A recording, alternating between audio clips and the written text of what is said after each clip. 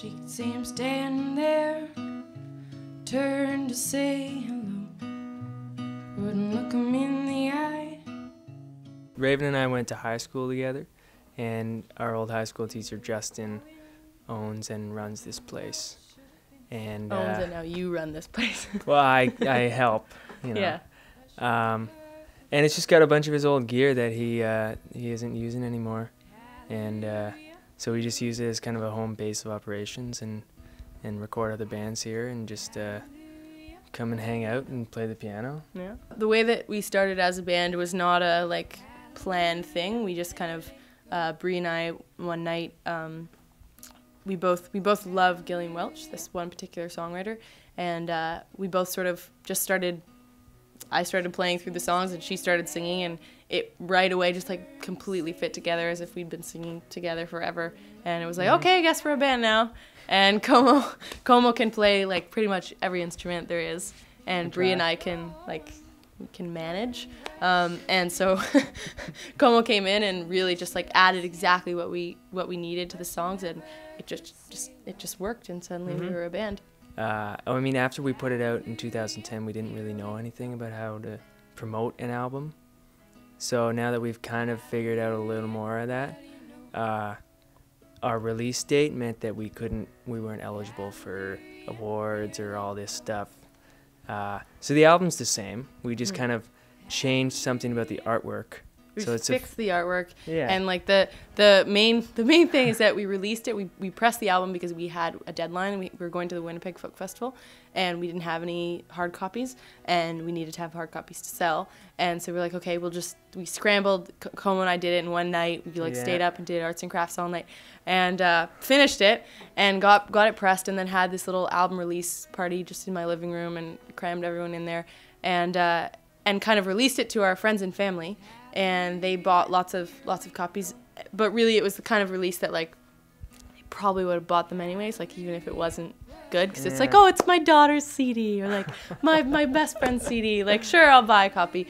And we didn't really release it to the public. We didn't send it to anyone. We didn't do any kind of press. We didn't push it out there. And so we re-released it, and we're doing the work now. The songwriting is half and half, so I write and Bree writes as well.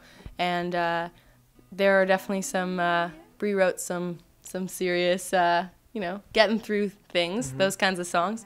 And I went a little bit more, for a long time, I didn't like to write about myself. I wrote story songs, and I kind of, because I was I can't write about what's going on in my life. Everyone who comes to my shows, those are the people. They're gonna be there. They're gonna know exactly what's going on. But it's kind of, I don't know, songwriting, I've found, at least in the last, I've really changed my tune in the last 3 or 4 months, and I've started writing about myself, and there's a lot of new stuff for both of us, and I don't know, I'm braver now. I'm okay with it. I'm okay that the people are in the room, they know what it's about, but this is who I am, so. We went with a girl named Alana Gurr, who has a great band, and she's based out of Guelph, and it was great. Yeah. We met a lot of musicians. It was London, Hamilton, and Guelph, and Toronto. And Toronto, yeah. Very And we met lots of musicians, and it's kind of that's the thing that you have to do in your band. You have to connect with other communities just outside of your own, because you can be a Toronto band for years and years. You want to step beyond that. So it was really nice to do that, and we've made some friends that I think we're probably going to end up playing with, and they'll come back to Toronto and play with us, and our other singer, Bree, lives in Montreal. We don't play that much. It's kind of 2-3 shows a year the last little while, and it's, which is good, because when we have a show, lots of people who are really excited to come out. We were getting used to crowds of 100 people. Yeah. And but only because we hadn't given them anything for months and months and months.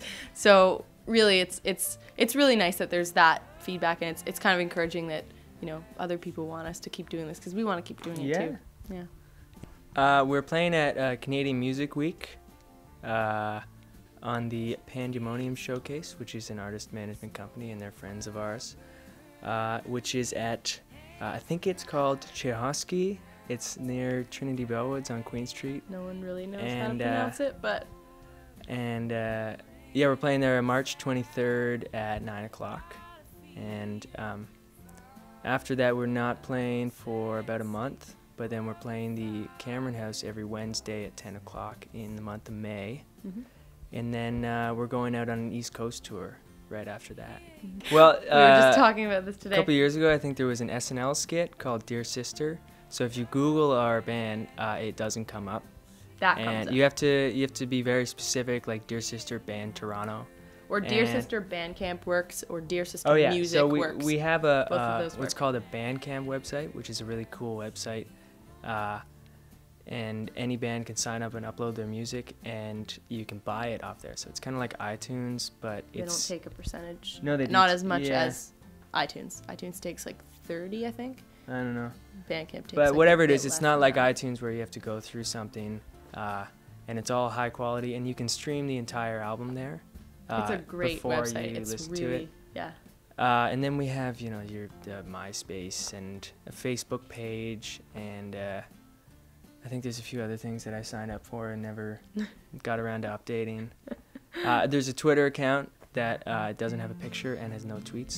But We'll if, get on that if tomorrow. a few people followed it, then we might have someone to say something to. Right, right.